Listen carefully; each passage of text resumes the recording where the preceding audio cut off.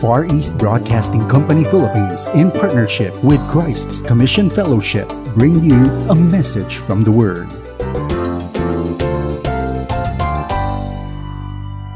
Now, today, we will continue our discussion on the book of Romans. We are going to discuss the reality of the bad news. Last Sunday, good news. Remember, good news? Gospel.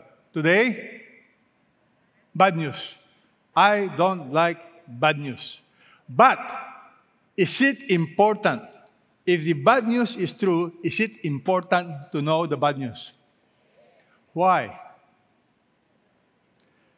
You see, bad news, deny or do something about it. Am I correct?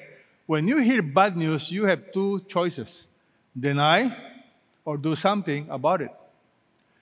Now, today, I want to give you the bad news. You know why? You will never appreciate the good news until you know the bad news. C.S. Lewis once said the following. He said, if you want a religion to make you feel really comfortable, I certainly don't recommend Christianity. If you want a religion to make you feel good, then, my friend, it is not about Christianity. It is something else. So, what is the bad news? The bad news today is about the reality of the wrath of God. Now, what enters your mind when you think of the wrath of God? Anybody? The wrath of God. The wrath of God, for many people, even Christians today, is something we are reluctant to discuss or you feel apologetic about it. Why? Why is this topic not popular? The wrath of God. Well, let me tell you. Because for many of us, we think it's a moral blemish of God. That God being loving, being perfect, God should not have wrath. He should never be angry. It's called wrong theology. You need to believe right theology based on the Bible. If not, you and I will be in trouble. Many people think it is not consistent with His character. We want a God that is only loving, caring, forgiving. But you know what's the truth? There are more Bible verses on the wrath of God than on His love and mercy. Let's look at Romans chapter 1, verse 18, together. Together. For the wrath of God is revealed from heaven. So this is from God. The wrath of God is righteous. You know why it's righteous? It is directed against everybody, all ungodliness and unrighteousness. Ungodliness is your relationship with God. For many people, we don't care about God. We put God aside. Ungodliness. We don't honor Him. You don't give Him His proper due. We take Him for granted. Worst of all, rebellion against God. The word unrighteousness deals with our relationship with one another. Unrighteousness. We cheat on each other. We curse each other. We take advantage of all kinds of material things to take advantage of others. That's what it meant by unrighteousness. Slander people, kill people, malice. Now, this is the root problem. Who suppress the truth in unrighteousness? The word suppress, you suppress the truth, means you got to have the truth first. How can you suppress something if you don't have the truth? Now, be honest with me. How do people suppress the truth? I was asking a man once, he's a leader. I said, how did you teach Bible and at the same time commit adultery? How do you manage to do that? You know what he tells me? He said, I just refuse to think about God. I just suppress it. So for some people, they want their minds to be so busy thinking of other things, but they don't want to think about what God's Spirit is telling them. Hey, there's a God, you need to listen to Him. So what do? We get busy, we go out with friends, we do all kinds of stuff to suppress the truth. Now, what do we mean by that? Well, first, let me tell you the outline of today's message. Very simple. The outline of today's message is God's wrath is righteous. Number 2, it is real. And number 3, it is redemptive. So today, you will understand the wrath of God based on the Bible. Number 1, it is righteous.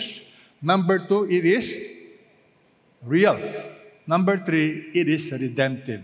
Now, when we say the wrath of God, what do we mean? Here's a definition. The wrath of God is the indignation and anger of God against evil. It is the holiness of God stirred into activity against sin. Let me repeat. What is the wrath of God? It is the holy indignation, the deep anger of God against evil. It is His holiness, the holiness of God, stirred up against sin.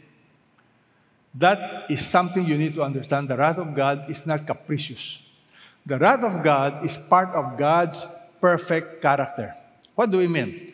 The wrath of God is part of God's perfect character, meaning because God is perfect. And part of that perfection involves wrath. What do you mean? However, there would be blemish or defect if wrath against evil is absent. Can you imagine a president of a country who will tolerate evil? Can you imagine a leader that will tolerate injustice? How can that be a good person? Such is God. He is good.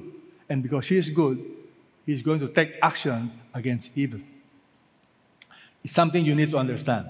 I love this saying, the reality of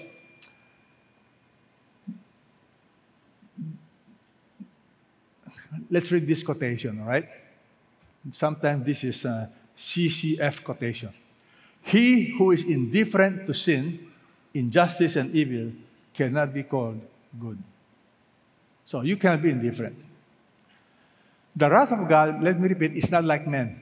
It's not like people, where you lose your temper, you're out of control. That is never the wrath of God. The wrath of God is very predictable. He tells you what He's angry at. He tells you how to solve your problem.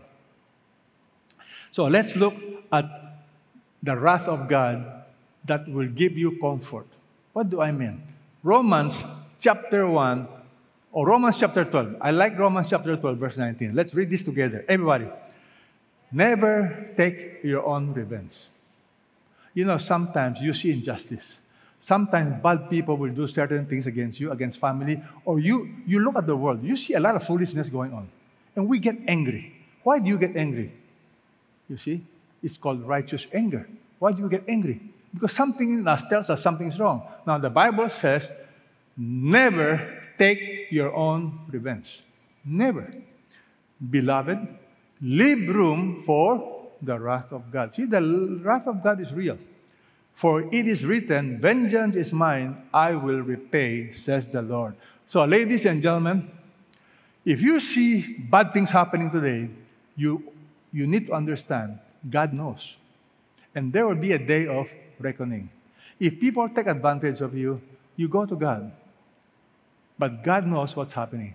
You can rest in the justice of God. God's wrath someday will be manifested. Let us look at Romans chapter 1, verse 18, 19, one more time.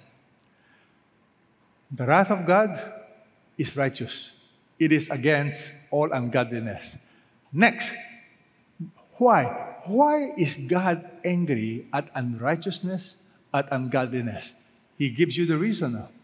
Because, everybody read, because that which is known about God is evident within them. For God made it evident. Have you heard of this discussion? What about those people who have not heard the gospel? What about those people who live before Christ? Well, the Bible is clear. God made it evident for the entire world to know that there's a God, that He exists. That's reality. Notice, the Bible is very explicit. Number one, it is evident within them. Number two, God made it evident. Now, how did God reveal Himself? Well, let's find out. Look at Romans chapter 1, verse 20. Everybody read together. For since the creation of the world, His invisible attributes, His eternal power, and divine nature have been clearly seen, being understood through what has been made, so that they are without excuse. The Bible is saying, if you look at the stars, the moon, the skies, the butterfly, the birds, nature, you know for a fact somebody made it. And that person is God. That's what the Bible is saying. Because if you do not mind, look at Psalm 19, verse 1. Psalm 19, verse 1 tells us, the heavens are telling the glory of God, and their expanse is declaring the work of His hands. Do you know the heavens gives you a story of who God is? Their expanse is declaring the work of His hands. Let me explain this to you. When the Bible was written, they don't have the Hubble telescope. They don't have super microscope. But God is already saying, just by looking at nature, you know there's a God. Today, 21st century, what have scientists concluded? Are you aware? There are many things. But since this is not going to be a scientific course, I'm just going to share with you a few things that I want to share with you. Number one, the universe, right now, even you're an atheist, have already concluded the universe had a beginning. They call it the Big Bang. Why? Because if you look at the stars, they're all expanding outward. So the Big Bang is telling us, everybody, just look at me. Don't worry about the nice picture there. But I love this nice picture, all right? If something started some time ago, my question is this: how did it get started? How can something come from nothing? Remember that song? Nothing comes from nothing. Nothing. You guys are too young to know those songs, right? But the reality is this: the universe got started. Now explain to me. How did it begin?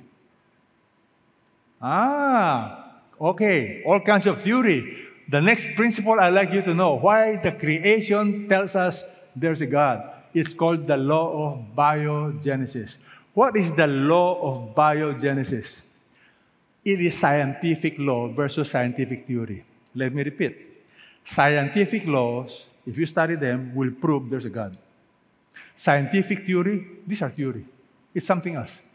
Scientific law. Biogenesis. Life must come from life. That's a law. It's proven. It's repeated. Life cannot come from non-life. You cannot come from... Where did we come from? I remember in China, I was witnessing. Somebody said, no, we came from monkey. He does not believe in God. He was very sincere. I said, okay, I teach you how to discuss without getting angry. Sir, where did the monkey come from? So I let him talk.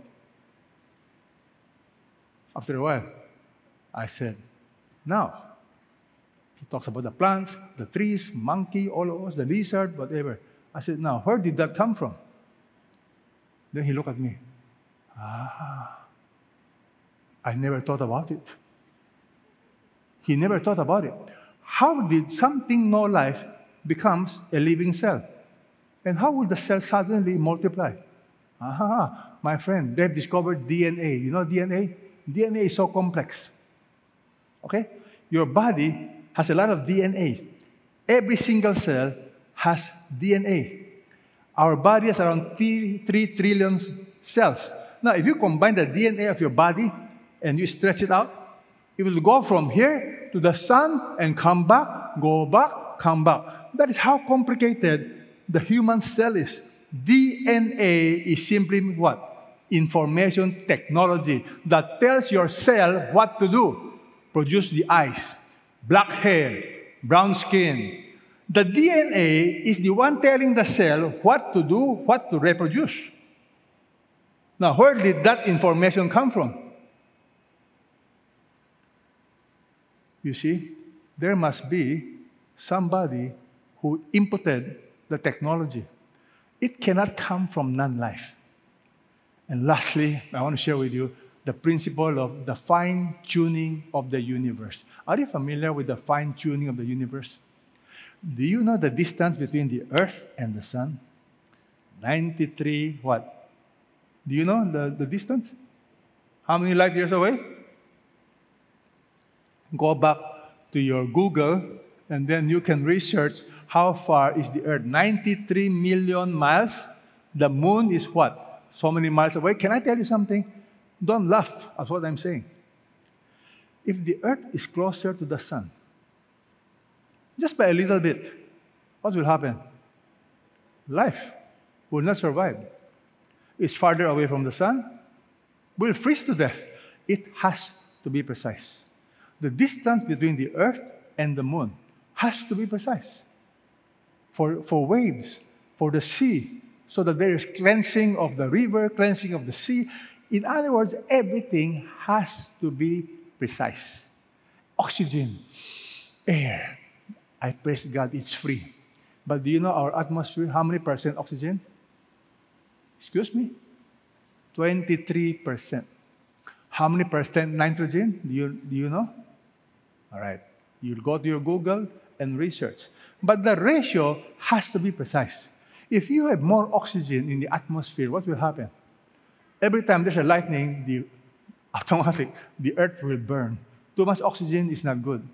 It will cause fire. Too little oxygen, you won't survive. Now, can you imagine? Everything is so precise. My favorite is gravity. Do you know that the cell within the cell has certain gravity? It has forces. So let me ask you a question. What if you adjust the gravity by 0.0001%? According to scientists, you cannot even adjust it by 0.01%, not even 0.001%, not even 0.0001%. If you adjust gravity, the universe will not exist. It will either go apart or it will collapse. Everything has to be precise. Now, these are scientific, okay? Based on science. So what's our problem? The problem is this. Let me just share with you quickly. What's our problem? The problem is simply this. We did not honor God even knowing that He exists. You see, ingratitude toward God is one of the worst sins you can ever develop. Let me repeat. Ingratitude against God and against people is very shocking. Can I ask you a question? Have you seen people with no gratitude? They don't appreciate what others have done for them. In Tagalog, what do you call that? No gratitude. Walang utang na loob. Now, let me ask you, people with no gratitude, which is worse? Immoral people, cheater, liar, or people who are ungrateful? Think about it. Look at this verse. Even though they knew God, they did not honor Him as God or give thanks. Do you honor God? How do you honor God? Do you take Him seriously? Do you worship Him? Do you have gratitude toward God? That's the idea here. But they became futile in their speculations, and their foolish heart was darkened. You see the progression? By not honoring God, something happens to our heart. Something happens to our mind.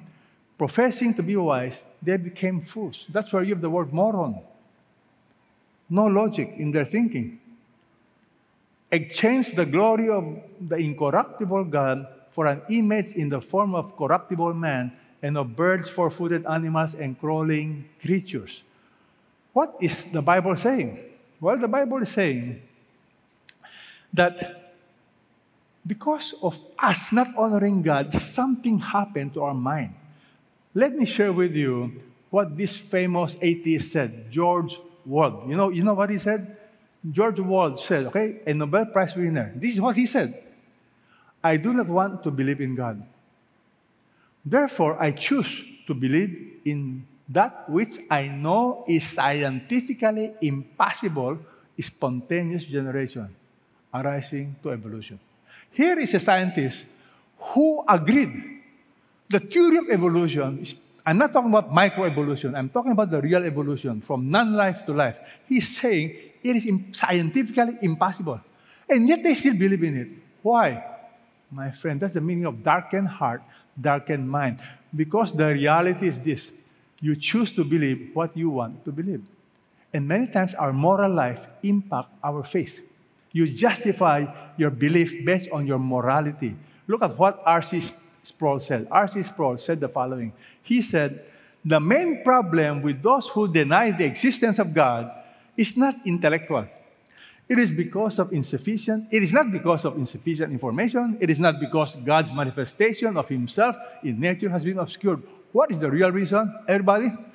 Man's problem with the existence of God is not an intellectual problem. What is it? It's a moral problem. Think about it. Look at Romans 1, 24-25. Therefore, God gave them over in the lust of their hearts to impurity. I'm going to explain this word, God gave them over. This is very important. It is used 3 times in these verses. God gave them over. What does it mean? I'm going to explain soon. So that their bodies would be dishonored among them.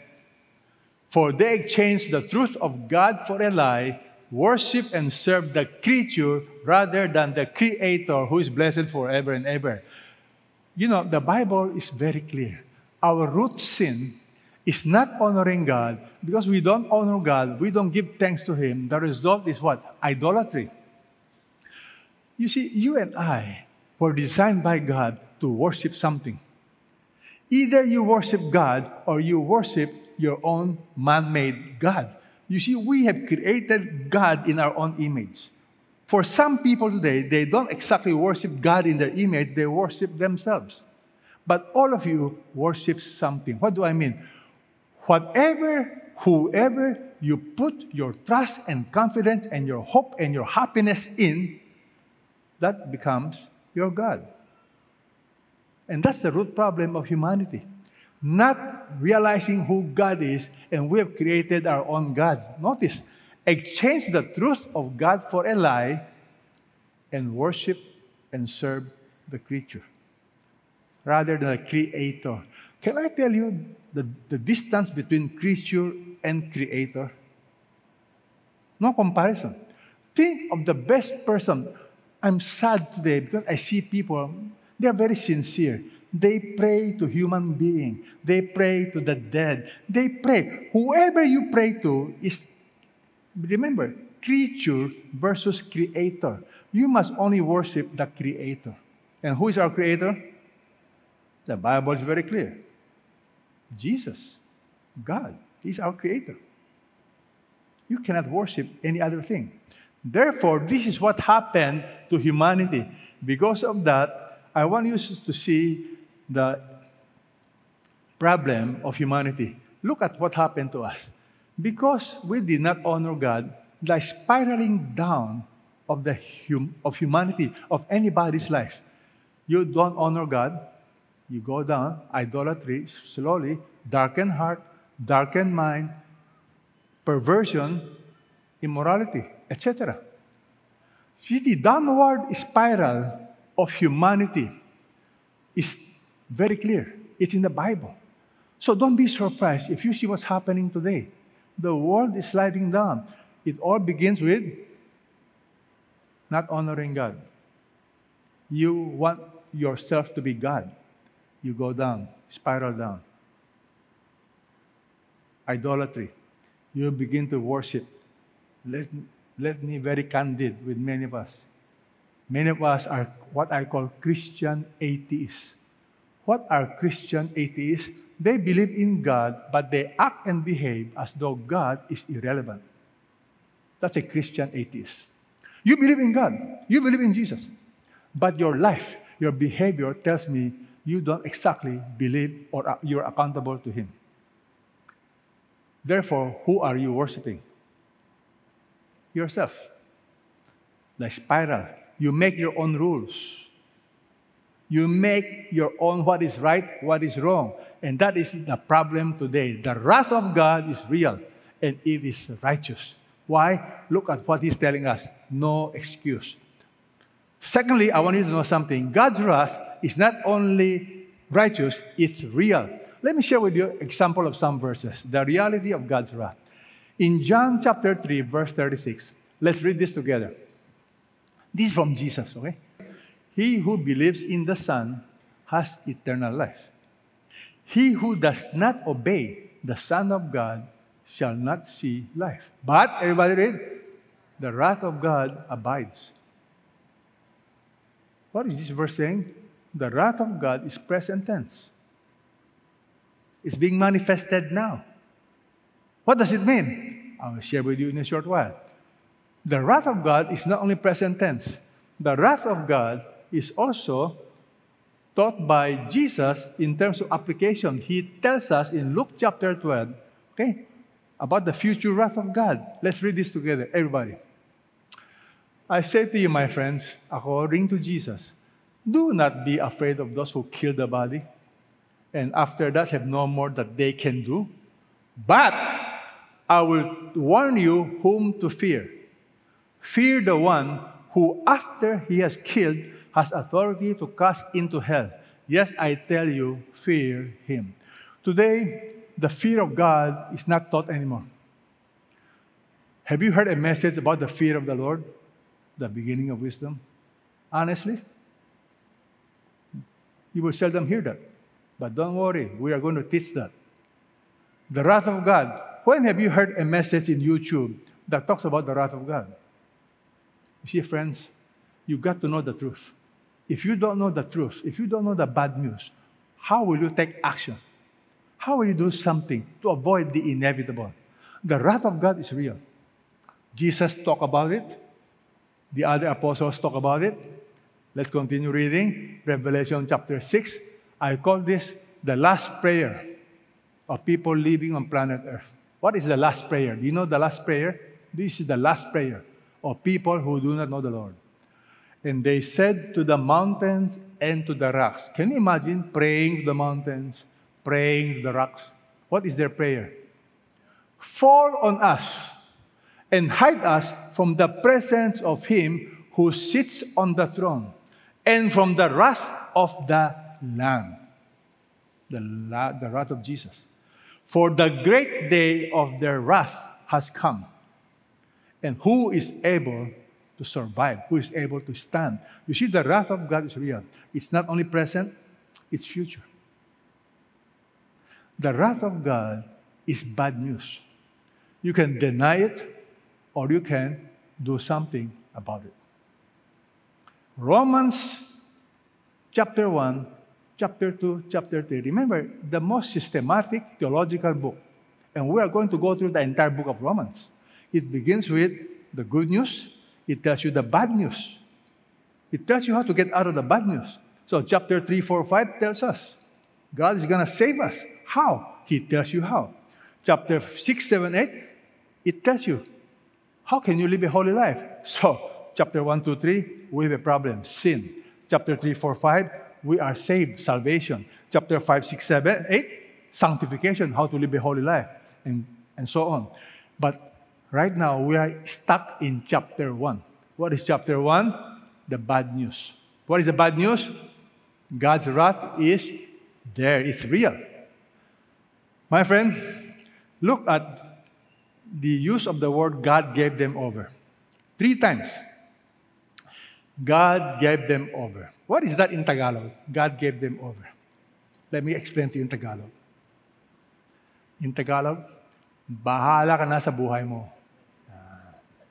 Okay? I tell people, they're very stubborn? Okay. Bahala ka na. Pabayan na kita. in English, up to you. I give you over. You decide what you want to do. Therefore, God gave them over in the lust of their hearts. You want to keep on doing bad things? That's fine. I give you over. For this reason, God gave them over to degrading passions. God gave them over to a depraved mind. Notice from verse 24 to 28, you have 3 times the wrath of God is manifested. How is the wrath of God manifested? I call this divine non-intervention. Instead of intervention, God is saying, okay. God's wrath is manifested when He allows you to do what you want to do with your life. God could have forced His will upon you, but He did not. He's saying, look, you are on your own. You want to reject me? Okay. I leave you alone. And that's what's happening to humanity today. We are on our own. That's how God's wrath is manifested. For example, let's look at Romans chapter 1, verse 26. God gave them over to degrading passions. For their women exchanged the natural function for that which is unnatural. And in the same way, the men abandoned their natural function of the woman and burned in their desire toward one another, men with men committing indecent acts, receiving in their own passions, in their own persons, the penalty of their own error. You know what God is saying?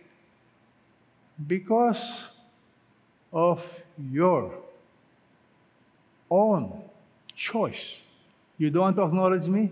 All right. I turn you over to your own passion. Remember, idolatry eventually leads to immorality. But the Bible is very explicit. Not just any kind of sexual immorality. The Bible is now talking about what kind of sin is the Bible talking about.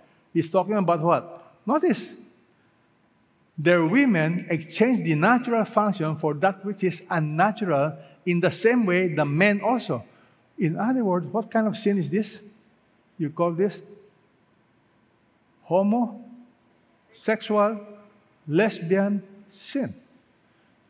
Remember, the Bible is very explicit. The Bible is very clear. It is wrong. Who said it is wrong? Not me. In CCF, we love all kinds of people. Transgender, homosexual, lesbian. We have one of the biggest ministry in the whole Philippines, if you ask me, to help people with gender confusion. We have compassion for them. Notice what the Bible is saying. You need to have the eyes of God. This is wrong.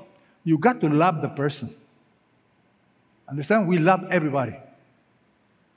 Adulterer, robber, you love the person. But their deeds is something else.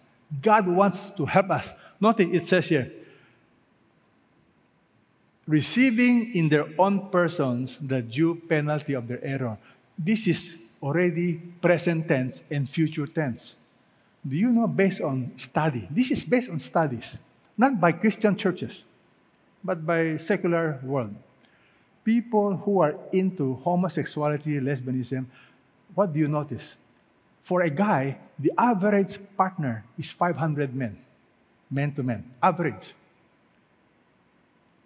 Very few have less than 6. Why? Why? You see, people, we all look for happiness. We look for love. We look for companionship because we are empty. But no amount of relationship, no amount of experimentation will fulfill the emptiness of the soul. And that's why you will see a lot of these people, they commit suicide. They're empty. They're depressed. Friends, have your eyes open to the reality. Speak the truth in love. It is not coming from me. I love all kinds of people. That's why in CCF, we have a special ministry dedicated to people with gender confusion. We have a group of people specializing in that ministry. But my point is this. God loves us.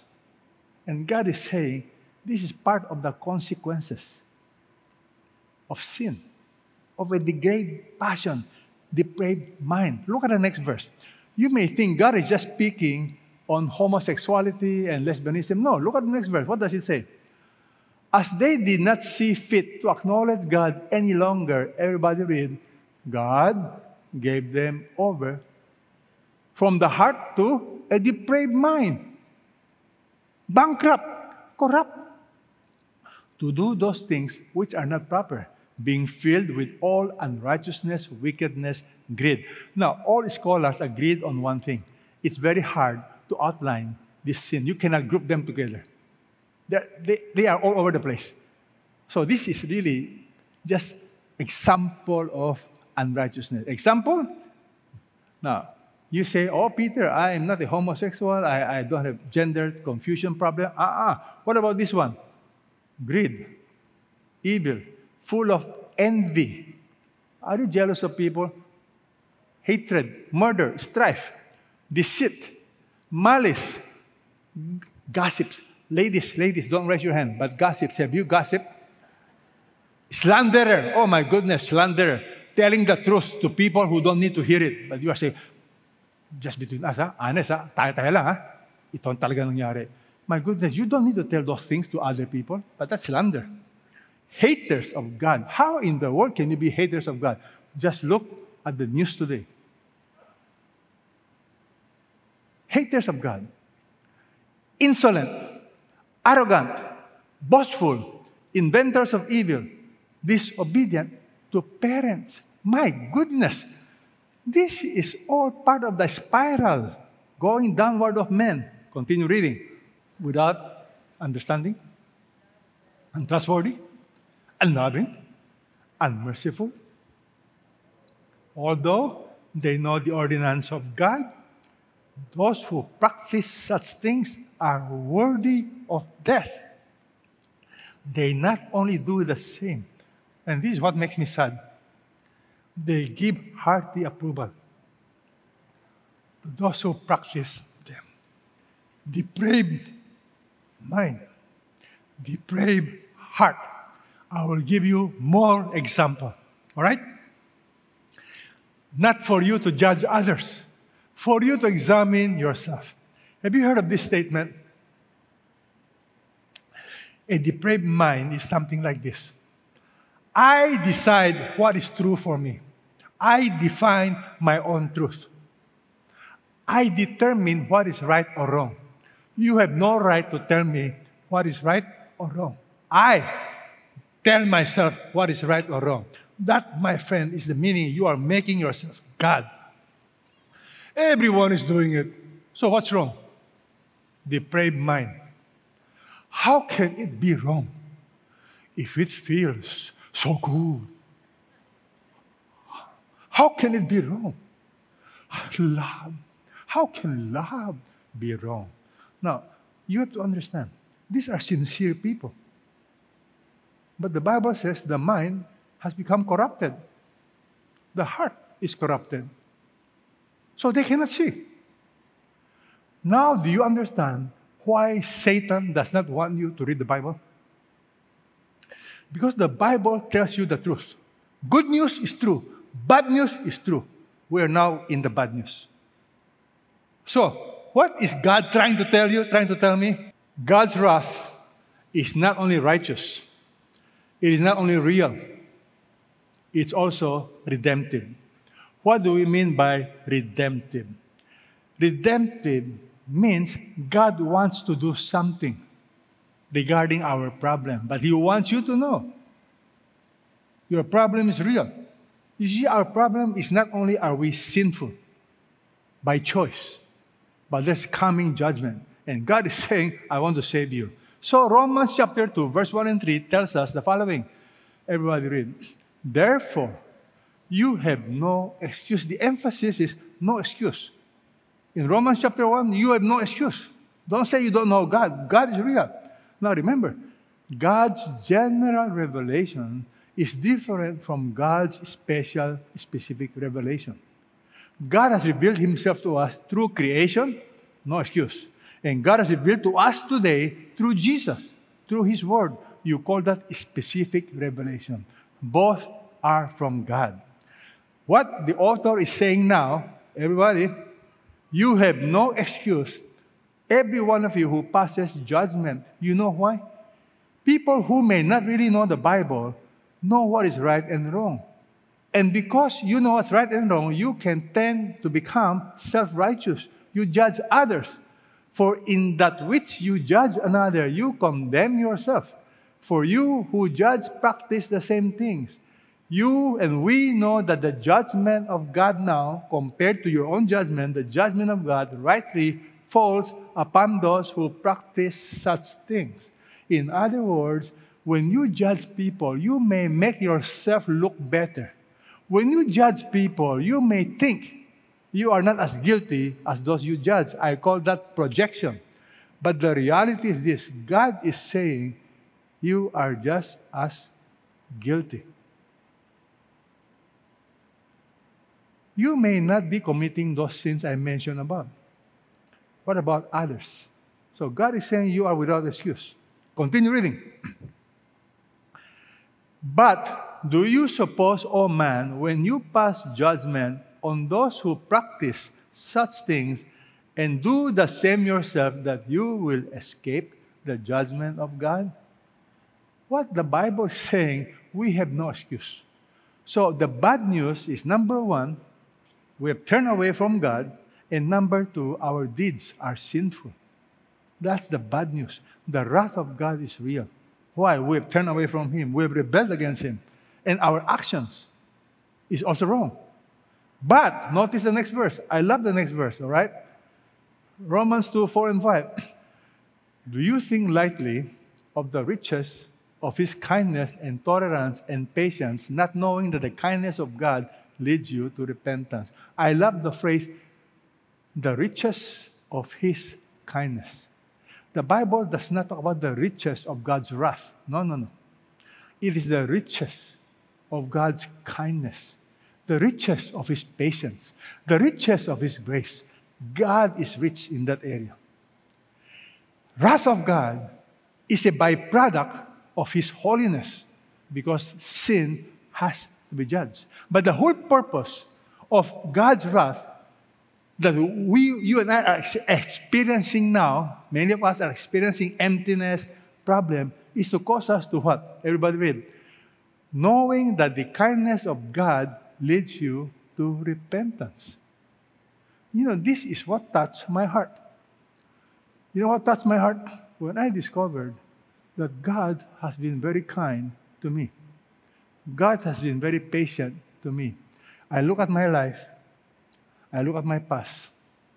I look at my current life. You know, guys, I'm not perfect. But God is perfect and God is patient. And His patience towards me motivates me to repent. Do you know God loves you? God is patient with you. God is kind with you. But God wants you to do something. He wants us to repent. What do you mean by repentance? Repentance is change in direction. But this is our problem. Because of your stubbornness and unrepentant heart. Notice, stubbornness and unrepentant. There are people today, right here, and those of you who are watching us all over the world, it is just possible that you have heard this, you know about this, but your heart is hardened, stubborn, unrepentant. Well, here's the warning to those of you who are unrepentant and who are stubborn. Some of us are even angry at God. Your heart has hardened. You have no more desire for God. Well, this is the reality. The Bible says, everybody read, you are storing up wrath for yourself. In other words, God is saying, my patience toward you is to lead you to repentance. If you refuse to change, you are storing up wrath for yourself.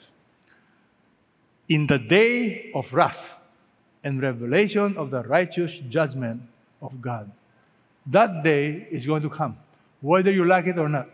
But God is saying, today, I like you to repent. So, what is the Bible saying? What is the action point? Well, the action point, if you ask me, for believers, look at Hebrews chapter 10, 26. Everybody, read this together. If we go on sinning willfully after receiving the knowledge of the truth, there no longer remains a sacrifice for sins, but a terrifying expectation of judgment and the fury of a fire which will consume the adversaries. Oh, what does that mean? He continues. He's warning people not to keep on sinning willfully. The wrath of God is a warning to take sin seriously and to take God seriously. So what does it say? We know Him, referring to God, who said, vengeance is mine, I will repay. Again, everybody read now, the Lord will judge His people. It is a terrifying thing to fall into the hands of the living God.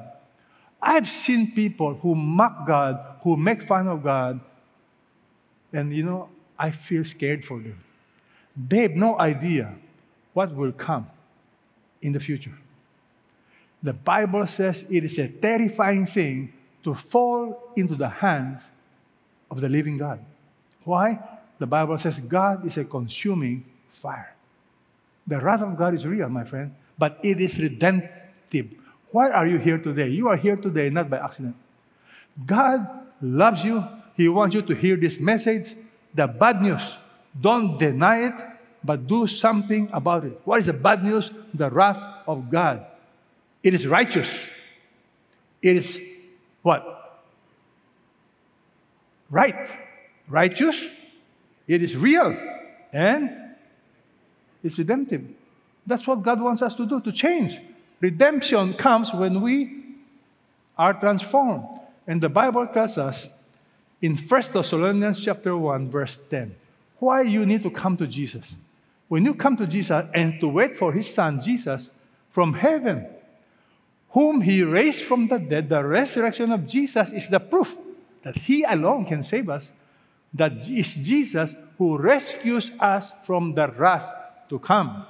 My friend, a future wrath is coming. Not only the wrath that you see now, the wrath that is happening today are the consequences of your own actions. God is allowing you to experience His wrath, the consequences of your unbelief, the consequences of our decision. Yes, God allows it. In Tagalog, bahala ka sa buhay mo. Okay? Are you having pain? Are you having problems? God is saying, I want you to wake up. Gising na. I want you to see what's wrong with your life. You are not happy. You are miserable. Why don't you change? There are some people who are so miserable because they are not right with God. But they think it will just automatically go away. God is saying, I'm waking you up. You are miserable. You are depressed. You are unhappy. Why don't you change? Let me give you a story as we close of somebody who experienced the wrath of God, but he changed. Do you know who is that person? That person is famously called the prodigal son. Are you familiar with the story of the prodigal son? He went to his father. He told his father, I want my money now. Telling his father, I wish you die. Give me my money now. And the father gave him his money, and he went. Remember that story? Why did the father allow the son? Bahala ka na sa sariling buhay. You see, God cannot force you to change. But you need to repent. You need to understand what's going on. And this is what the Bible says. In Luke chapter 15, verse 14, notice how the wrath of God is manifested, but in a very subtle way. Look, the consequences of his sin. When he had spent everything, no more money, a severe famine occurred. Notice the timing. A severe famine came. Next, and he began to be, what? Impoverished. He became needy. You see, people will not come to God until they realize, I need help. This guy was impoverished. So he was hired. He hired himself out on one of the citizens of that country. He sent him into his fields to feed the swine. Can you imagine a Jew who don't eat pork is now feeding pigs? How low can you get? God allows. He gave them over to their decisions. So this guy is no longer in a good shape. He would have gladly filled his stomach with the pods that the swine were eating. No one was giving anything to him. Hallelujah! No one was helping him. Many times you short-circuit God's discipline, God's way, by intervening. I'm not saying don't help people, but in this case, I said, praise God. Nobody helped him. No one was helping him. Can I tell you why? If somebody had helped him, do you think he will realize what's wrong with him? Can you read the next verse? Okay. When he came to his senses, what is that in Tagalog? Natauhan. I do not know how to translate that in English. Natauhan. He became a man. No, can it be? Natauhan. He came to his senses. He said, how many of my father's hired men have more than enough bread? I am dying here with hunger. I will get up and go to my father. That's repentance. Change in direction. And say to him, Father, I've sinned against heaven and in your sight. He got up and came to his father. Repentance is you change direction in life. But many will not change until you reach a point of you say, you know what? I need to change. If you don't change, what's going to happen? You are storing up wrath for yourself. And I know everybody here needs repentance. Amen? Notice the heart of God. When that guy stood up, the Bible tells us, while he was still a long way, the Father saw him and felt compassion, embraced him. That is God the Father. God is saying, if you repent today, if you turn, I will embrace you. And that, my friend, is why I like the story of repentance of the prodigal son. As we close, look at Romans chapter 5, verse 9. Look at our assurance. How much more, having now been justified by his blood, remember the wrath of God was poured on Jesus. We shall be saved from the wrath of God through Jesus. Now, let me ask you, is God speaking to you? Have you come to Jesus as your Lord and Savior? Or are you coming to religion? You see, if you put your faith in religion, you put your faith in people, it will not save you. There's only one way to be saved from the wrath of God. And that is when Jesus died on the cross, he took the wrath of God upon himself. The manifestation of wrath was displayed on the cross. When Jesus suffered for you and for me to show us the wrath of God against sin. Jesus took your sin. But Jesus is saying, if you come to him today, if you repent, you will be forgiven. You will be saved from the wrath to come. Let's bow our heads. If God has spoken to you, and you have never really understood the good news or the wrath of God, and today you want to repent, I want you to raise your hand. I want to pray for you. Anybody else? You want to repent. God is speaking to you. I'd like you to pray this prayer with me, wherever you are. Pray this prayer with me from the heart, okay? If you want to experience the forgiveness of God, the salvation of God from his wrath, you pray this prayer wherever you are. Lord Jesus, I realize I'm under judgment. I realize I need to repent. Help me, Jesus, to follow you. I surrender my life to you.